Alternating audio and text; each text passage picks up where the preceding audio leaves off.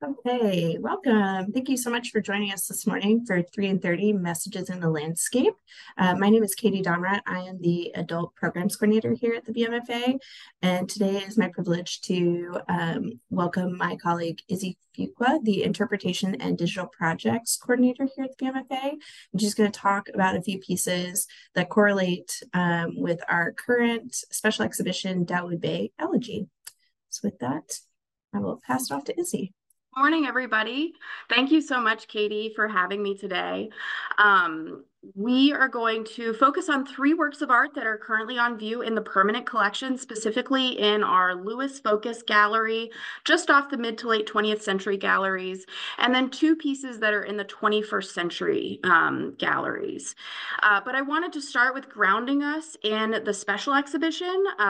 Because we are in the virtual environment, you do get to see those images. If you haven't been down to VMFA to see this exhibition yet, I highly recommend, after this talk, getting your tickets and coming on down and taking a look. It is stunning. I was able to work closely with Valerie Cassell Oliver on the development of this exhibition, so I've learned a lot and was able to make these connections to the three works of art in our permanent collection. Okay, with that. So this is a portrait of the artist Dawoud Bey, taken by a photographer at VMFA named Sandra Sellers. And this was actually taken during a time when Bey came to Richmond to work on a commissioned piece that's featured in the exhibition. So Dawoud Bey Elegy opens with a photographic series and an accompanying film that was taken in Richmond and inspired by the landscape of Richmond, specifically the banks of the James River. The title of that commissioned piece is Stony the Road. It was completed in 2022, and it is a part of the permanent collection of the museum. You're seeing half of the series on screen here. These are very large format photographs, 4 feet by 3 feet roughly. So they are meant to feel very overwhelming to the person standing in front of them. You can see we're looking at pathways, vegetation, trees, leaves, light upon water. It's as if we are walking the banks. And here is the other half of the series of photographs.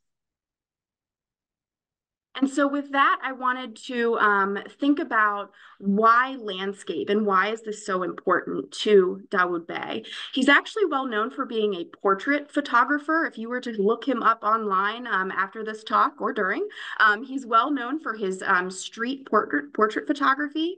But this exhibition marks the first time where it's only his landscapes being shown, and specifically landscapes of Virginia, Louisiana, and Ohio.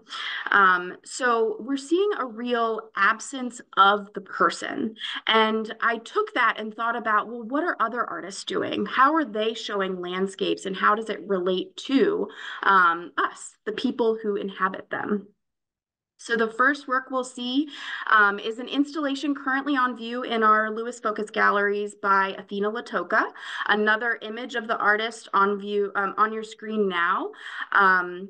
This is an installation shot. The exhibition is Athena Latoka, The Past Never Sleeps. I hope you're getting a sense of the scale of these works. They are floor to ceiling.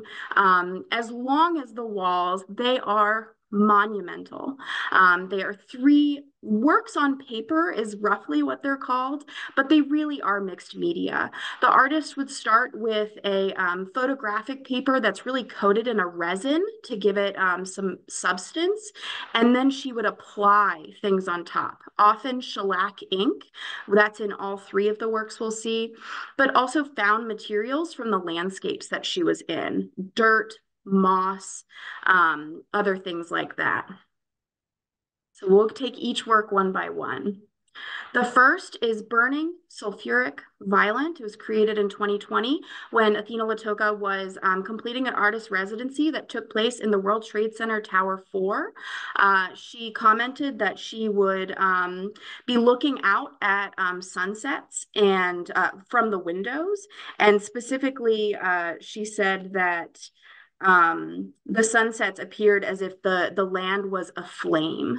And so it got her thinking about this idea of the presence of people amongst nature, which is a very common theme in art history in general. But in Athena Latoka's practice, she's taking it a step further. She is abstracting these landscapes. We can't really discern sky from land. We don't see people. I should say that with a grain of salt. At the Tuesday in-person talk, someone said they saw a person in this piece, and I couldn't see it, but that's not to say it isn't there. But this idea of people in relation to landscape, and again, the absence of a real figural identifier here. The next work is Bulbancha, Green Silence, created in 2019, referencing New Orleans. And specifically in this work, it's not a great photo, and I apologize. Again, I hope you're able to come down and see these works in person. But this section kind of in the top right, where it looks darker and almost appears alive, as if it's growing, that's actual moss that Latoka sourced from the area where she was going to be inspired by this piece. So it's Spanish moss that was sourced from this location. And then the third work, It Came from the North, created in 2021. This work is inspired by Brooklyn, and specifically a cemetery there.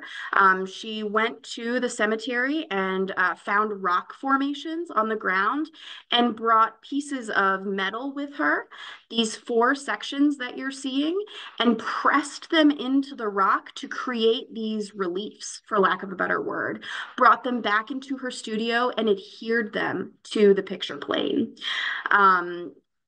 This kind of patchwork effect that we're seeing, the idea that there's multiple picture planes, is something that she started to do more and more in her work. And I think kind of hints at something that we'll see in the future of another artist who is looking at landscape in a map sort of way, in a schematic type of way.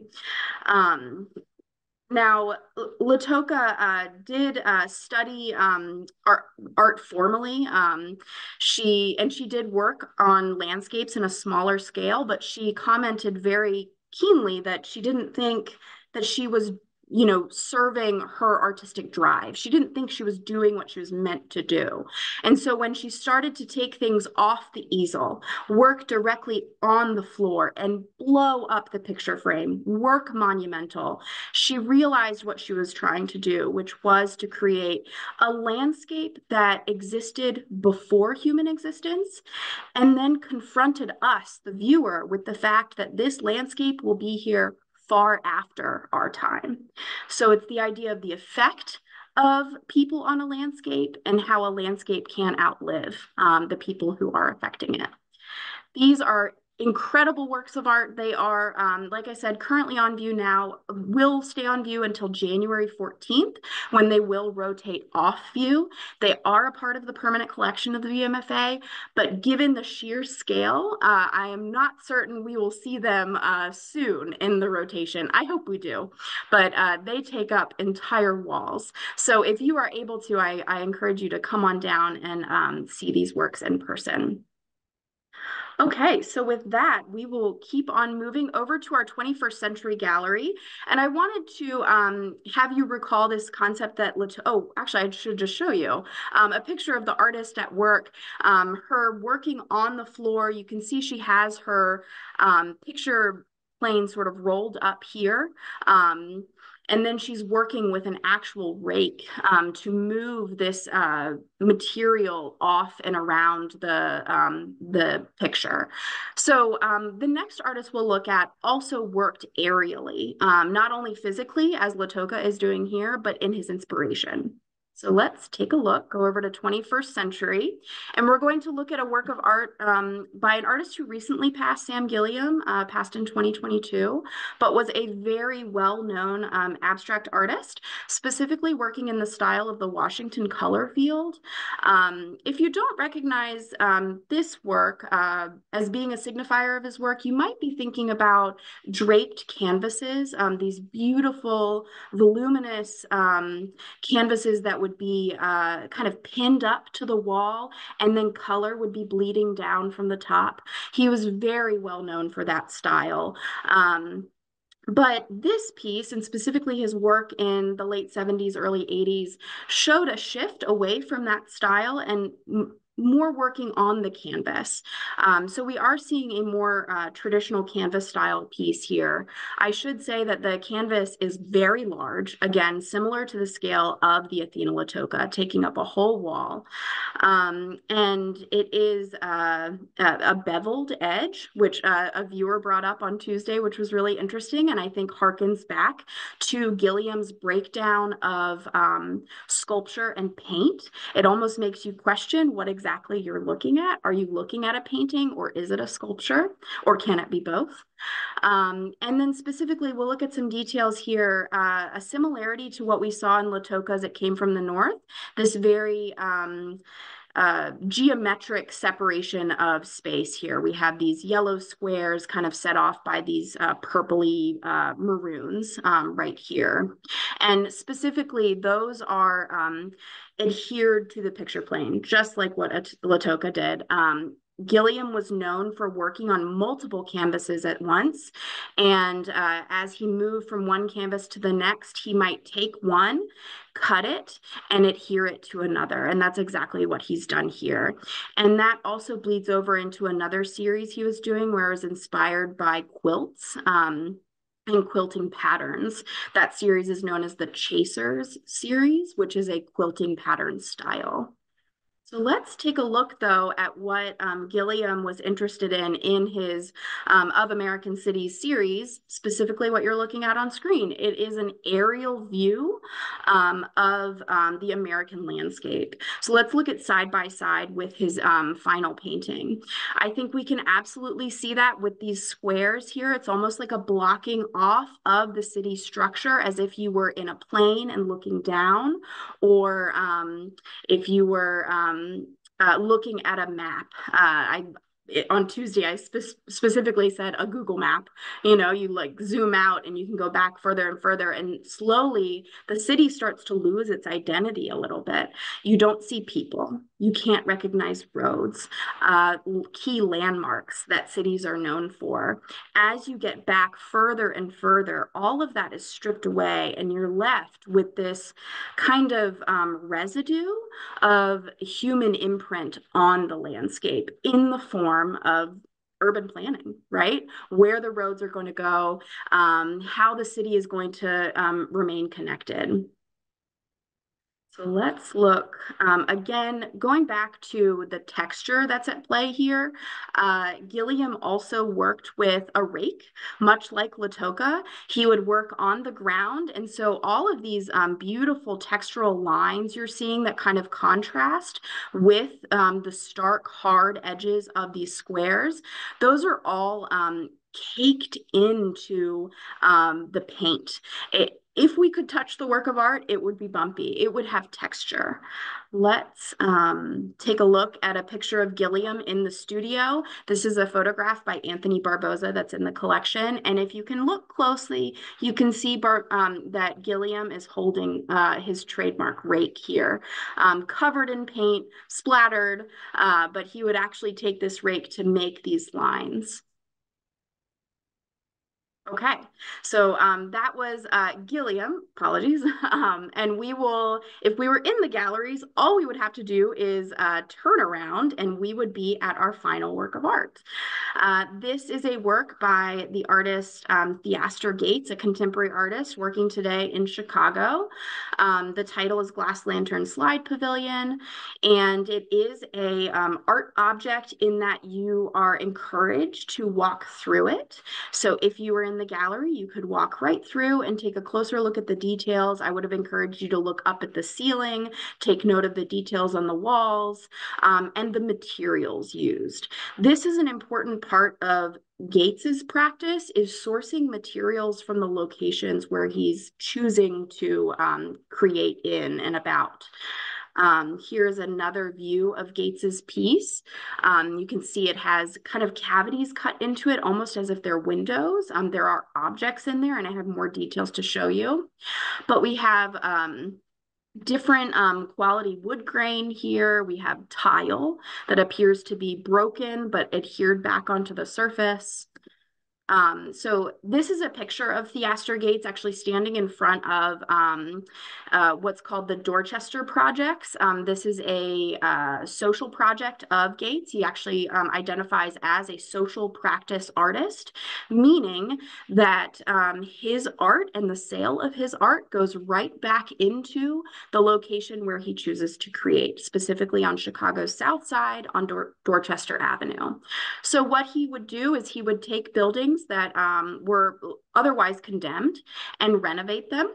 And the materials that would come out of that renovation, he would then put into art objects like the glass lantern slide pavilion, sell those, and then that money would go back into his project of what he was doing in the south side of Chicago. The foundation that he has is called the Rebuild Foundation, and these buildings are ultimately sometimes used as residences, but there are also community art spaces, libraries, anything to kind of give back to the community. So let's go back to the art object now and figure out what he's doing in his practice that's so rooted in landscape. So we've already kind of talked about materials a little bit here. The fact that you're supposed to experience it, it is a pavilion. If you think about the function of a pavilion, it's meant to provide shelter. You can go into it and feel covered. The other pavilion we have at VMFA is our South Asian pavilion. We can't walk in that one, but just kind of making a connection there to this being a functional object, or that's why it's titled that way. And going back to these materials now, I hope they're making a little more sense. This wood that we're seeing is from these houses. The tile is from the houses. There's I don't have a good picture of it, but there's actual carpeting that was pulled up and applied back onto this art object. But let's look at a couple of other details that we are not getting such a good look at. So this is the ceiling of the work.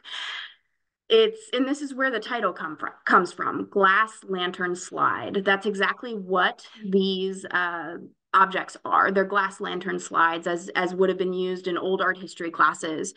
So if I were to zoom in on some of these, they would be traditional art historical images of sculptures, paintings, things that were considered high art. And Gates sourced these. These are largely obsolete now, right? Based on what I'm doing at this moment, using digital images in PowerPoints.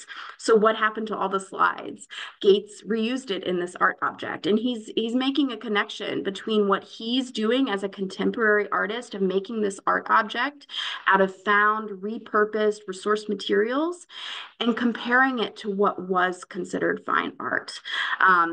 Is actually asking you to consider that comparison as you're standing there. Look up at these works of art and then look around you. What's the difference? Other details. Here's a close-up of the tile application. I love the wood grain specifically. If you look up Gates's work, he also works very monumentally, as did Latoka and Gilliam, and specifically this kind of like thin panel wood floor. These are very deliberate choices he's making and how he's placing these. There's a beautiful color pattern to them, and it makes your eye travel down the work of art. That's very intentional in his process. And then the teacups. I wanted to point out the teacups that are situated on this window right here, and then this is the same view. Gates is also a practicing ceramicist, a potter, so works with his hands to create functional objects. And he believes that there's something very transformative in the power of art. Art's ability to transform something from something as lowly as dirt in the ground to something beautiful like a teacup. It's not that Gates created teacups, but they're meant to be sort of a symbol for what he believes his art is capable of doing. What all art is capable of doing is transforming lives, transforming communities, and transforming landscapes. The last thing I wanted to point out, and I didn't include a good detail of it, it's this square right here. It is a coiled up hose, and that hose has to do with uh, kind of an allusion to civil rights era protesters who were protesting racist housing practices, and the fact that the hoses were used on them to disband the groups, to stop the protests. And Gates is including that here critically as it calls back to, why is he rehabbing this certain street? Why did this street fall into such disrepair? And what community is he giving back to in his artistic practice? So today we looked at 4 works of art. Technically, I highly encourage you to go down into Dawoud Bey, Elegy. The exhibition is broken into 3 sections, roughly. The first is Stony the Road. That's the commissioned work of art by VMFA. It's a photographic series and an accompanying film. And then you go into In This Here Place with an accompanying film titled Evergreen, and then Night Coming Tenderly Black. And they are beautiful, moving images that tell a story of someone, an enslaved individual entering into slavery on the banks of the James River, going and living the life of an enslaved person on a plantation, and that's what Evergreen is documenting. And then going into Night Coming Tenderly Black, it's actually documenting the last stages of the Underground Railroad, steps to freedom. So it's truly a narrative journey, and I think the challenge comes from not seeing people, that you are challenged to step into that landscape and experience this. We made connections to works of art on view, specifically Athena Latoka, The Past Never Sleeps, which closes soon, January 14th, and her focus on the idea that land will outlive us and it predates us. So another great opportunity for you to view works of art that don't feature the figure, and try to make a connection to that. We also looked at Gilliam and his inspiration in aerial views and mapping. And then we ended with Theaster Gates and this idea of a social practice artist who is using his art to give back to the landscape where he chooses to live and work. Thanks so much, Izzie. Bye, Katie. Bye.